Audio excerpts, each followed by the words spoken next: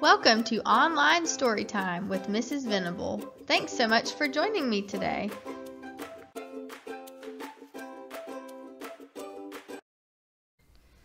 Hi everyone, welcome back to week 4 of Online Storytime with me, Miss Venable. I'm really excited to have a special guest reader here with us today, my husband, Mr. Venable. Hey guys. A special hello to all my Mops Cubs. I hope you guys are doing really well at home and I miss you so much. This week we're going to be reading Noodle Magic by Roseanne Greenfield Thong and illustrated by Mei So. It's a special book because it's written in the style of a Chinese folktale, and that means it's a type of story that's usually passed down by word of mouth through generations, and it often teaches us about a certain culture or community.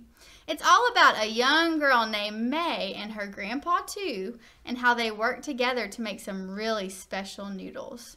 As in past weeks, this video is being filmed with permission from Scholastic. My husband, Mr. Venable, is going to be reading the part of Grandpa 2 today, so listen for him. But before we read our new story, I want to share some extension activities that were submitted to me after last week's story time. Thanks so much to all the students who submitted awesome work to me this week. Hope you enjoy the story. Last week, your extension activity challenge for Come On, Rain was to go and play outside and then write about your fun day playing outside using as many similes as you could. And if you remember, similes are comparisons using the words like or as. I had some really great submissions and I want to share 2 of them with you. First, Angelina from 1st grade wrote, "One day I was playing with my brother and sister. It was a sunny day and it felt so hot like I was in an oven. So we ate popsicles that were as cold as snow. My brother was about to swing the bat as lightning speed.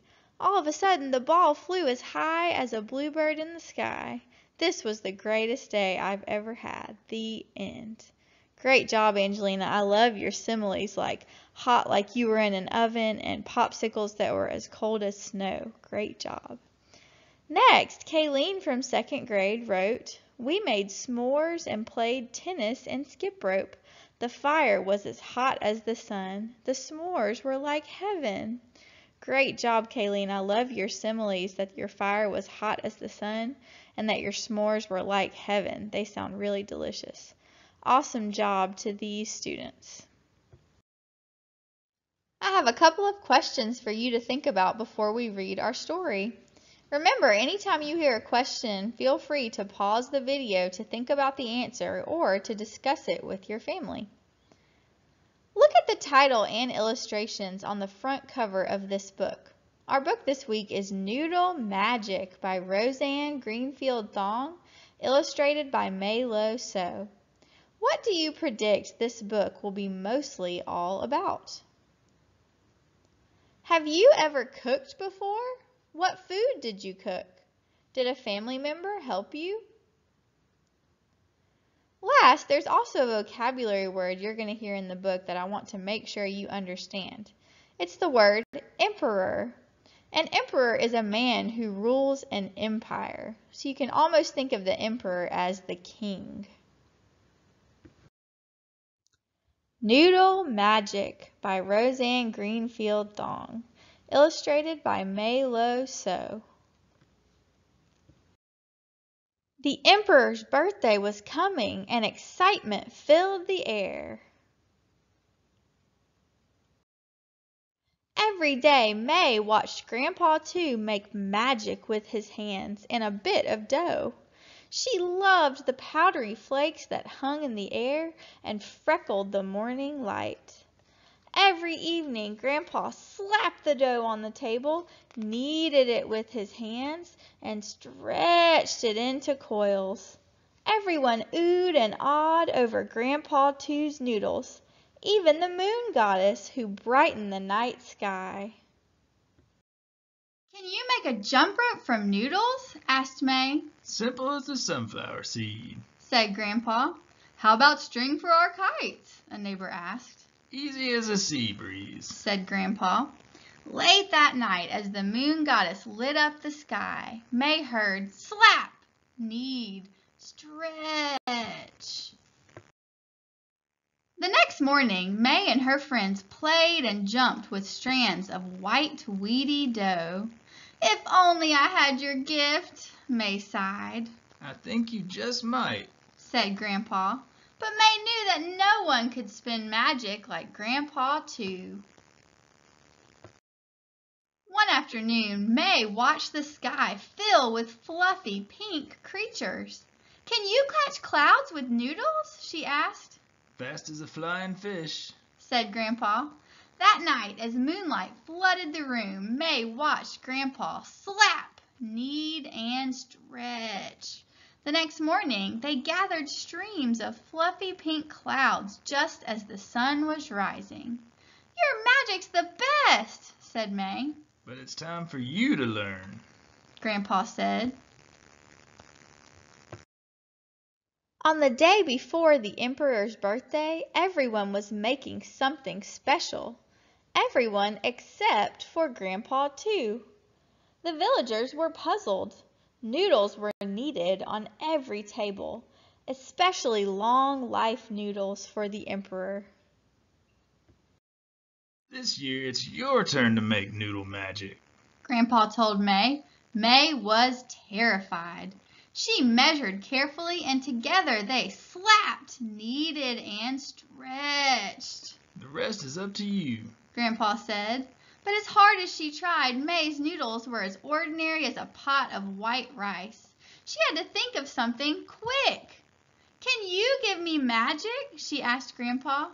Grandpa stroked his beard. Trust in yourself, May, he said. May doubted Grandpa. She had never made noodle magic before.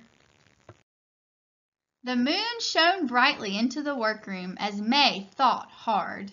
"Can noodles reach the moon?" she asked. That's as wishful as the wind. Grandpa laughed. Whatever for? "A gift for the moon goddess," said May. "I could ask her for magic in return." You have all the magic you need, said Grandpa too. That night, as Grandpa slept, May tried to slap and knead. Just before sunrise, Grandpa returned. "My hands are tired," said May. "My arms aren't strong enough. Can you help?" Grandpa nodded. Hey-ya! Hey-ya! Aye! Watcha! Fay! Fay!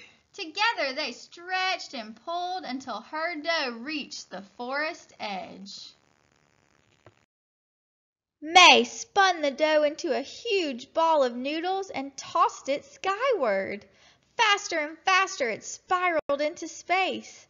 As it got close to the moon, she watched it shrink to the size of a wheel, then a pumpkin, and finally a tiny dot.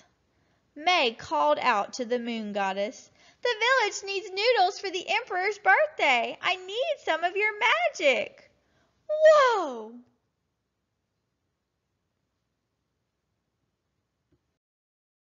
The moon goddess was delighted with the gift, though she knew May had to do this job herself.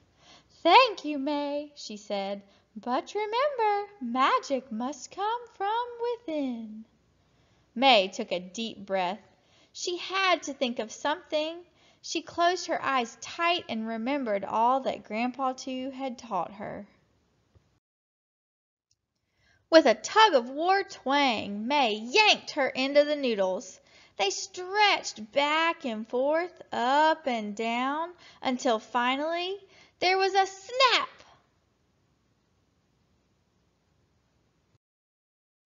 The sky rained noodles, small bow ties and pillows, large coils and springs. It was a meteor shower of dough. There was enough for everyone's celebration, including a magical long life strand for the Emperor. May's noodles had turned to magic. It was inside her all along. From then on, the only sounds in May's workshops were slap, knead, stretch, and whoa!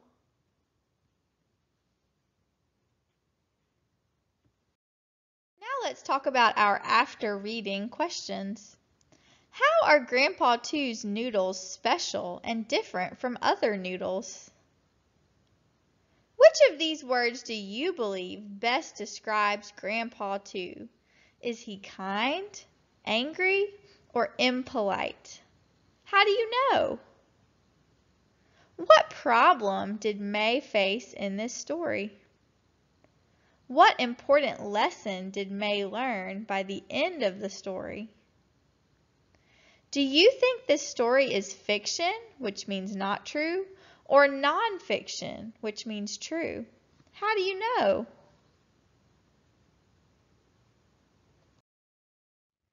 We also have a new extension activity this week.